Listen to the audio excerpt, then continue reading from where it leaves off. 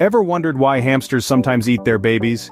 It's a grisly topic, but a fascinating insight into animal behavior.